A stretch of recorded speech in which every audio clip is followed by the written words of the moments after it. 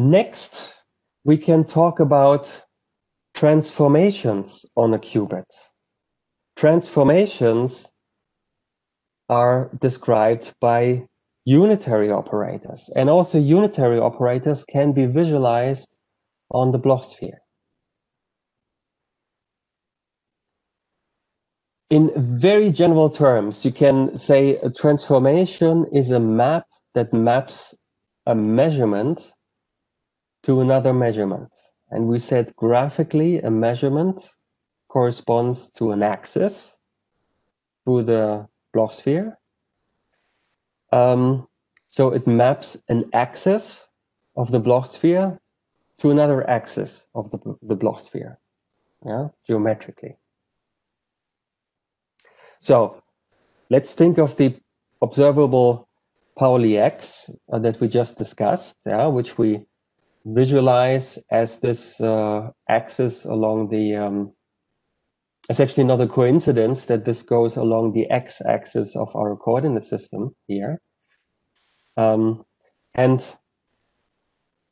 then we can map that to, say, the axis going along the y-axis of our coordinate system with the same measurement values attached to the ends. So this is important. You always have the same measurement values. And then there exists a transformation that maps the first observable to the second observable. And you see that geometrically, when you have such an axis, the two ends are antipodal, and we said that antipodes on the Bloch sphere corresponds to orthogonal states in Hilbert space.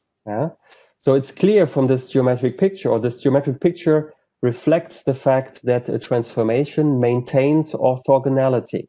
So the two ends of your axis, which are orthogonal states, must be mapped to another pair of states, which is still orthogonal.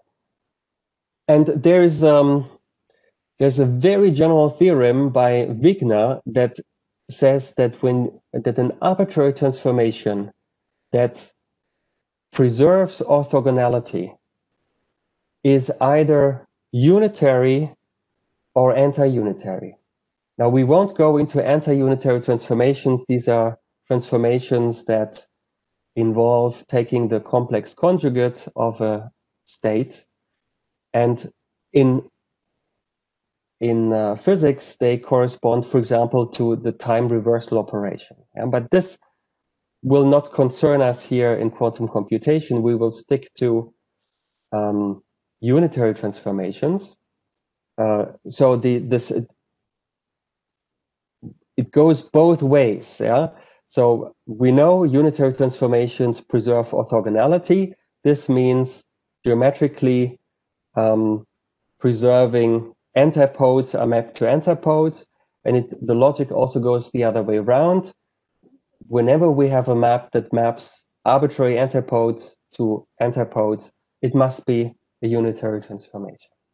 Now we can take this even further. It is always possible to write a unitary transformation in two-dimensional Hilbert space in the following form.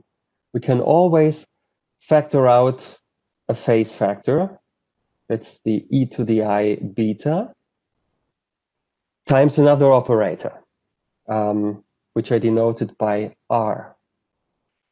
And it's always possible to write this operator R in this exponential form. It's always possible to write it as the exponent as of minus I, then some angle gamma over 2, and then a real three-dimensional unit vector n times the vector of Pauli observables.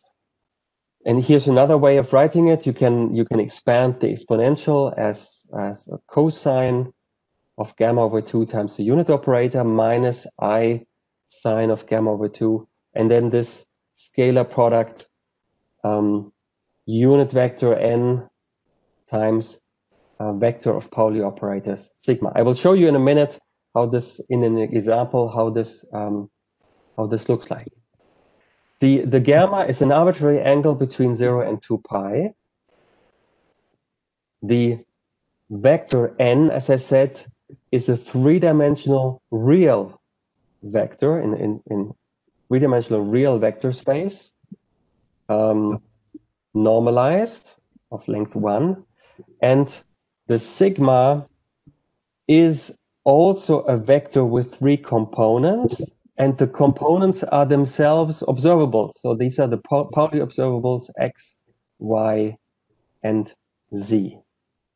In the lecture, I'm not going to prove this representation. I'm not going to show you that an arbitrary unitary operation in two-dimensional Hilbert space can always be written in this form.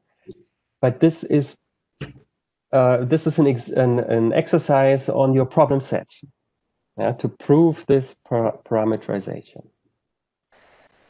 So if you believe me for the moment that in two-dimensional Hilbert space a unitary operator can always be written in this form, parameterized in this form, then I claim, and again, this is a homework problem, this is on your problem set, that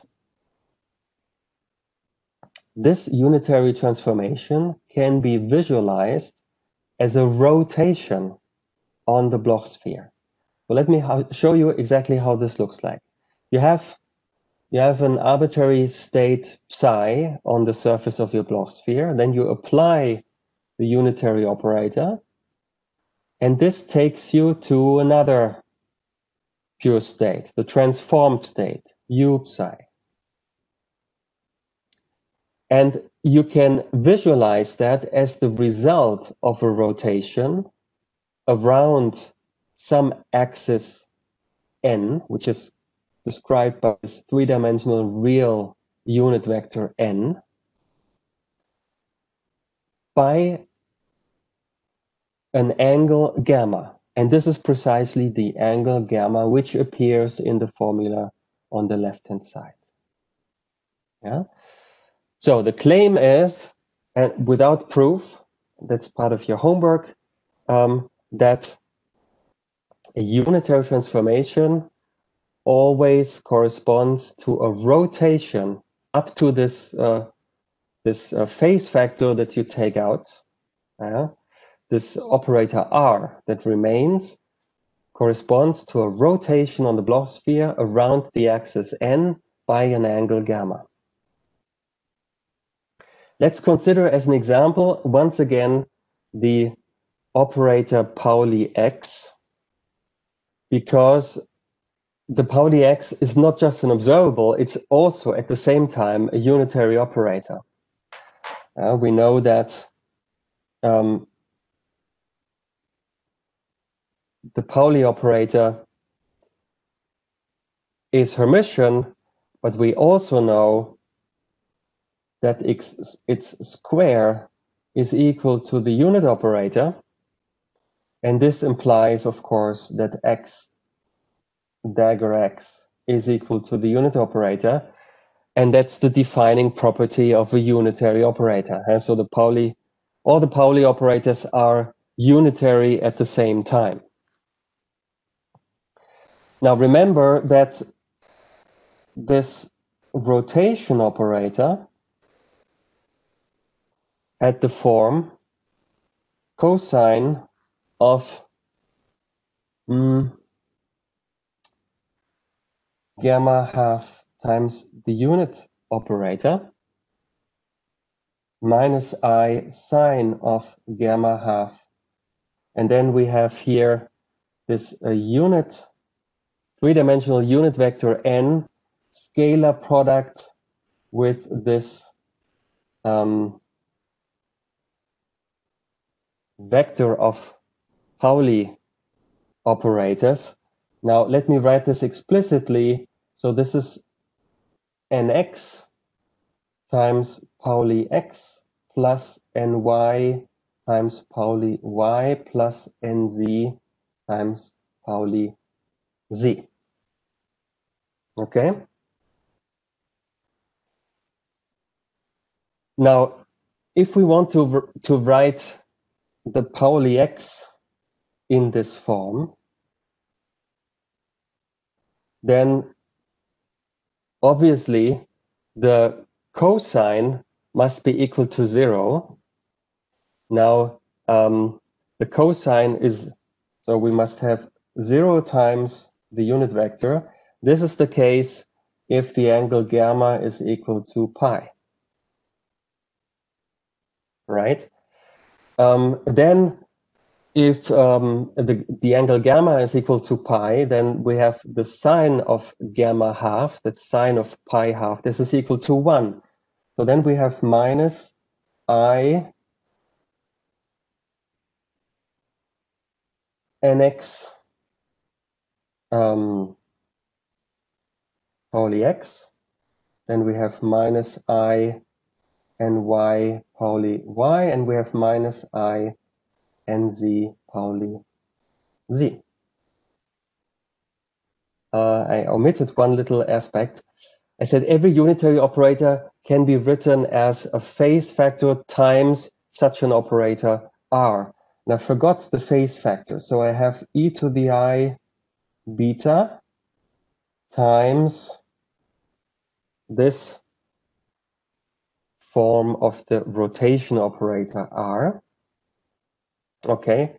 And now we want to choose the components of the unit vector and also the phase factor such that we get Pauli x.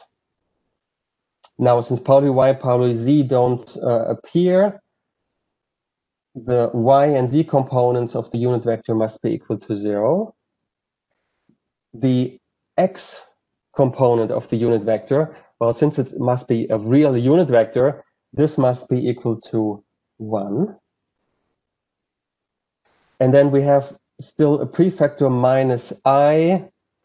This has to cancel with the phase factor in front, e to the I beta.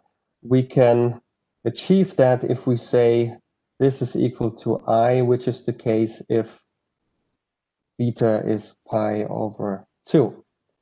So we can write x, Pauli x, as e to the I pi over 2. And then the round bracket. Now the round bracket is a rotation operator